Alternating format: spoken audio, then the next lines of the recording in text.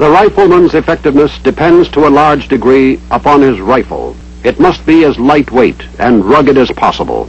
It must be capable of automatic and semi-automatic fire, and its ammunition must provide maximum firepower with the minimum of weight to enable the rifleman to carry as many loaded magazines as possible and practical. For use in mobility is required and ammunition resupply is difficult. A new rifle has been issued to special forces, airborne and air mobile troops of the Army, and to other military forces of the United States.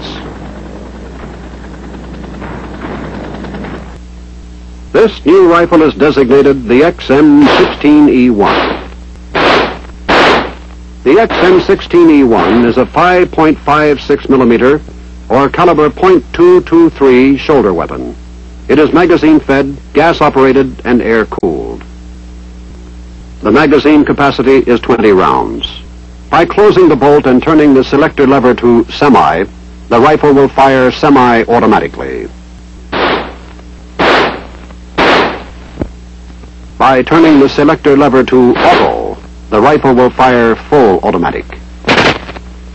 The cyclic rate of fire is 700 to 800 rounds per minute, with a muzzle velocity of approximately 3,150 feet per second. The maximum is 460 meters.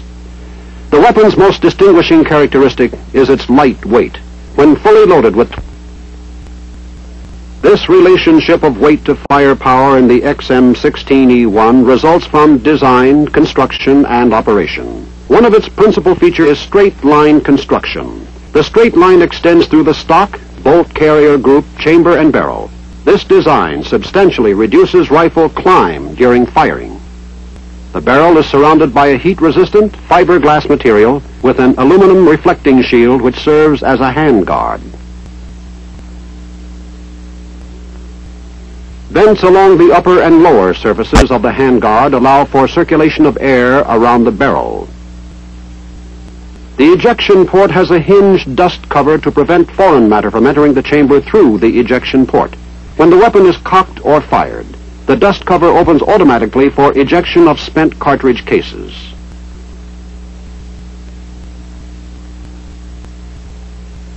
The carrying handle is an integrated part of the receiver. Due to the straight-line construction of this weapon, raised sights are necessary. The rear sight is located on the rear of the carrying handle and is protected by the raised sides of the handle. Additional designs can be seen in this view. One of these is the gas operating system. When a round is fired, gas passes through a gas port located in the front upper surface of the barrel and is directed through a gas tube back into the cylinder formed by the bolt and bolt carrier, causing the bolt carrier to move rearward. Another design is the chamber locking mechanism.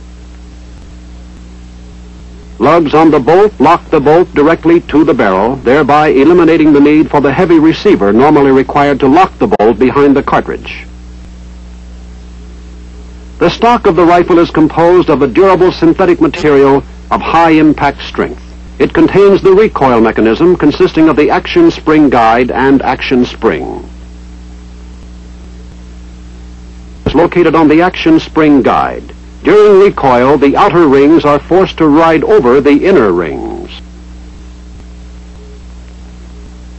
A special feature of the XM16E1 rifle is the forward assist assembly. This permits the rifleman to seat the bolt manually in event it fails to do so automatically. The principal distinctive features of the weapon have been described. Before learning how it functions, we will see how it is used. Using the weapon consists of three functions: loading, firing, and unloading. To load the magazine, remove the empty magazine by pressing the magazine release button located above and forward of the trigger guard. Place a round on top of the magazine follower, nose toward the smooth face of the magazine, and press down. Repeat until 20 rounds have been inserted. Before loading the weapon, place the safety selector lever on safe. With the weapon on safe, insert the loaded magazine into the magazine feedway and push up. A click will be heard when the magazine is properly seated. To release the bolt and chamber the round, pull the charging handle fully to the rear and release, or press the bolt catch. The forward movement of the bolt strips around the magazine and chambers it. To fire semi-automatically, turn the selector lever to the semi position. The rifle will then fire around each time the trigger is pressed. To fire automatically, turn the selector lever to the auto position. The rifle will continue to fire automatically as long as the trigger is pressed to the rear or until the magazine is empty. To unload the weapon, first place the selector lever on safe. Remove the magazine by pressing the magazine release button.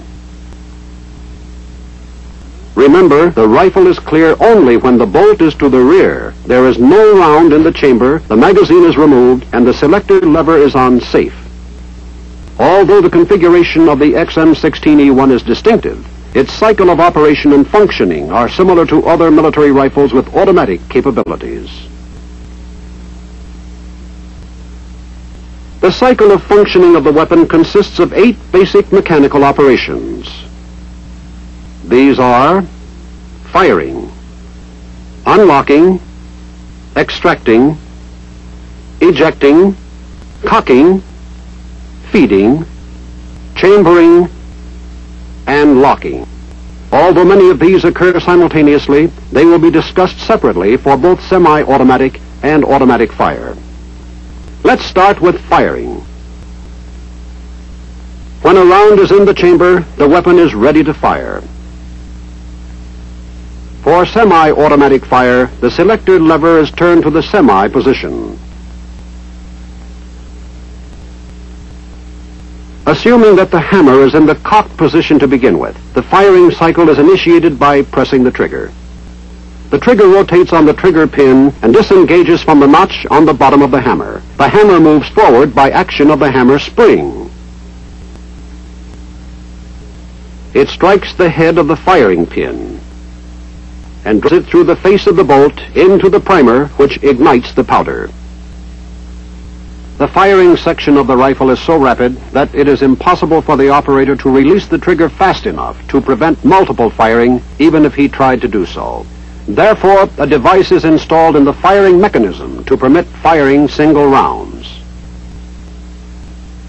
In the M16E1, the disconnect is used for this purpose. The disconnect is rotated forward when the trigger is pulled. When the hammer is cocked by recoil of the bolt carrier, the disconnect engages the lower hook of the hammer and holds it until the trigger is released.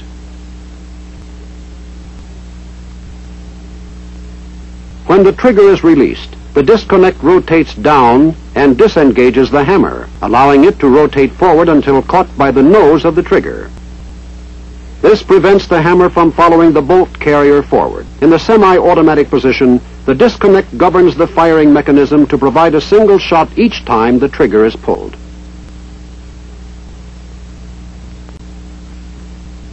The next 3 operations in the cycle occur in rapid sequence as an immediate consequence of firing. First of these is unlocking.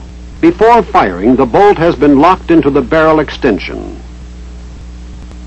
by alignment of the lugs on the bolt and barrel extension.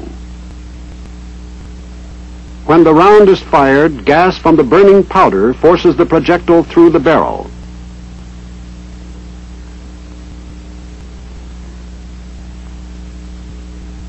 A small portion of gas enters the gas port in the upper part of the barrel under the front sight. The gas port directs gas into the gas tube, which carries it into the cylinder between the bolt carrier and the bolt, and drives the bolt carrier rearward.